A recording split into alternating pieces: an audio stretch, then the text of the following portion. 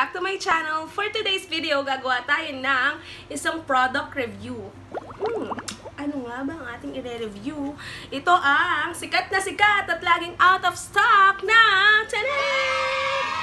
Watson's Cheek Tint. Yan. Cheek tint. So, yun. Ito, sikat na sikat to kasi this is super affordable for only 150 pesos. So, papatak na 50 pesos each lang siya. Tapos, meron ka ng tatlong cheek tint. So, ating huhusgahan kung ano nga ba ang kayang performance na itong cheek tint na ito. Sikat na sikat to kasi, sabi nila, sobrang ganda daw talaga. Eh, tsaka yun nga, laging out of stock. Meron pa na itong isa yung lip cream, which is color blue yung box niya. Nagkataon lang na wala, out of stock yung color blue, kaya ito lang muna ang ating maire-review. So, alika, start na natin. Ay.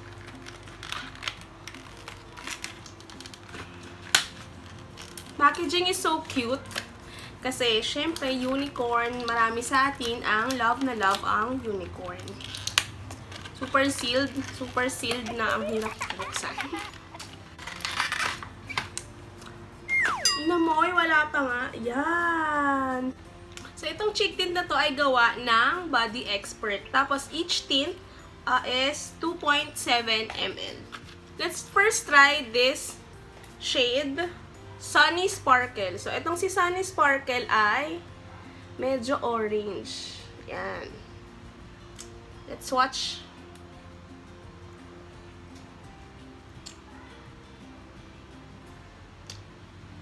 May amoy siya, amoy chemical, ganun. Pero, basta amoy ng mga bata tayo na, makeup, ganun. So, ating swatch ang Sunny Sparkle. Ooh.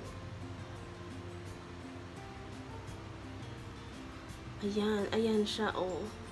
So, I don't have anything right now, just a powder and then nagkilay lang ako. Tatry natin itong Sunny Sparkle.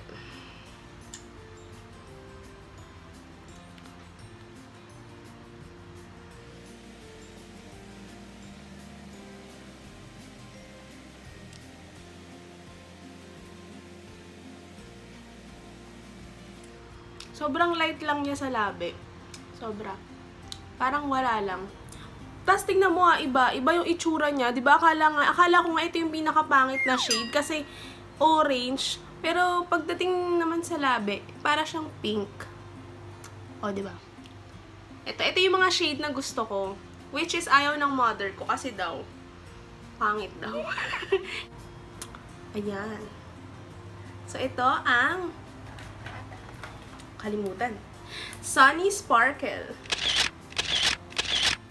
Sabi nila, mahirap daw tanggalin, pero tingnan natin kung totoo ang chismis. Meron na akong wipes.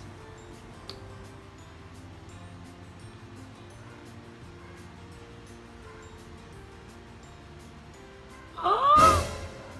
May nakuha naman siya, may natanggal naman siya, kaya lang, andyan pa rin, oh. So, each cheek tint, isa per day. So, mga 3 days in the making pala tong film. Ayan. Ayoko, tanggal ko siya. Is pag nagtatanggal kayo ng lipstick, or kung cheek tint, ganyan, i-dadump muna ng ganyan para mababad. Kasi kapag ganon, kawawa yung labi mo. Baka ma-damage.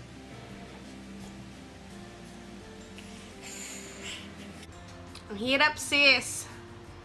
And I'm back. Ayan, medyo natanggal ko na siya.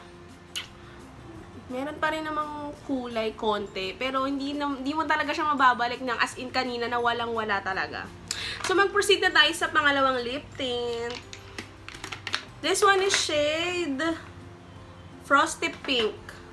So, si Frosty Pink, ayan. Frosty Pink pero color red.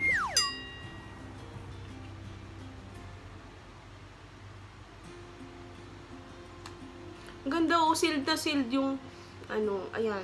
Same amoy din nung isa. Swatch natin. O, diba? Si Frosty Pink. Yan. Na red tone. Yan. Red siya. Try na natin sa labi.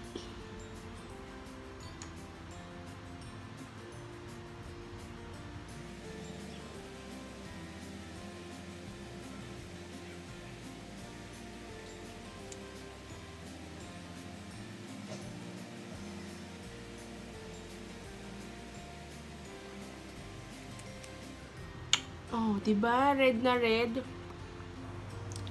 Ayan. So, ito na ang nakakalimutan ko yung pangalan. Kung konti na nga lang, di pa ma-memorize. Frosty Pink. So, yun. Match na match siya sa aking damit na red. So, this one is perfect for siguro sa mga night events.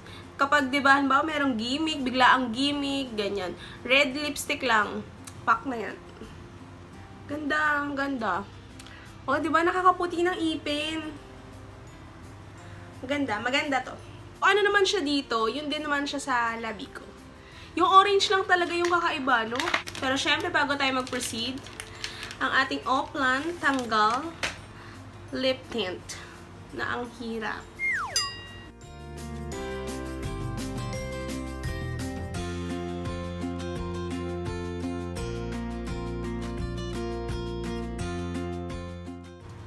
Feeling ko magugustuhan ko tong lip tint na to kasi matagal siya naglalast sa labi. So, yun kasi yung mga gusto ko kasi medyo tamad kasi ako mag-retouch. So, gusto ko halimbawa kung ano yung nilagay ko ng umaga, hanggang uwian na yon, hanggang gabi na yon, andyan pa rin.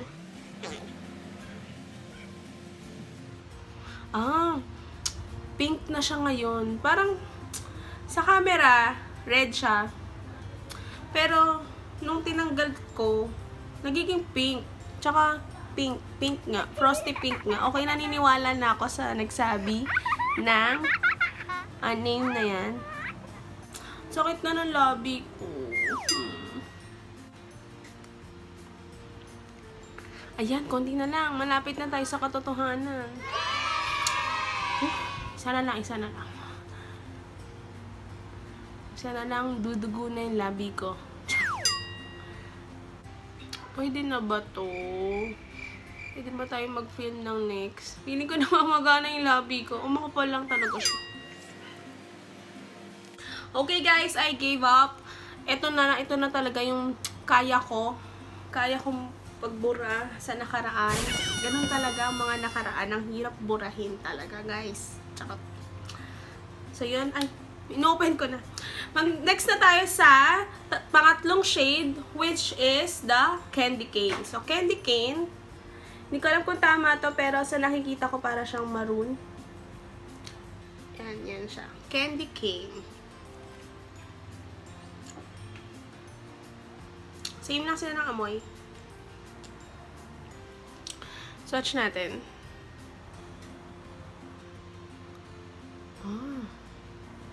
Oh, yan, si Candy Cane. So, ito kunin ulit natin ng kodigo.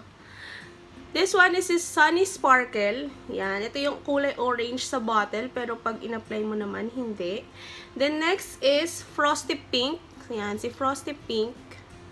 And then, next is si Candy Cane. Candy Cane is parang maroon na red.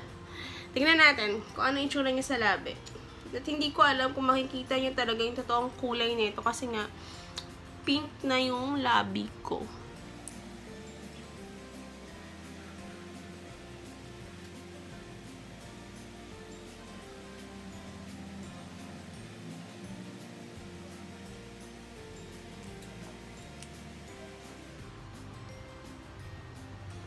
So, ito siya. This is Candy Cane. Maganda rin naman. Candy Cane. Candy Cane. Natapos na natin yung tatlo sa ating lip tint. So, ito try natin sa ating cheeks. So, siguro naman, mamimili na lang ako ng isang kulay kasi alangan tatlo yan. Nalagay natin sa cheek ko. Huwag naman ganun. So, ang napili ko ay Frosty Pink because You know, I love pink. Hala, baka super pigmented to. Nakabana naman ako. Baka maulit yung nakaraan. Try natin. Kinakontian ko lang kasi hindi ko alam pa yung performance.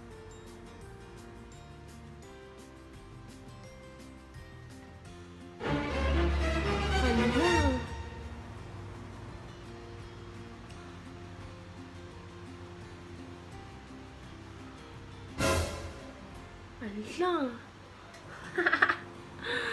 Hala.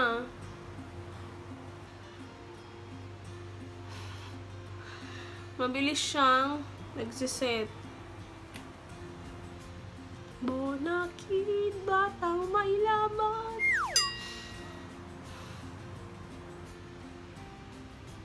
Hindi ko alam kung lalagyan ko pa ba to o syempre, hindi na, no.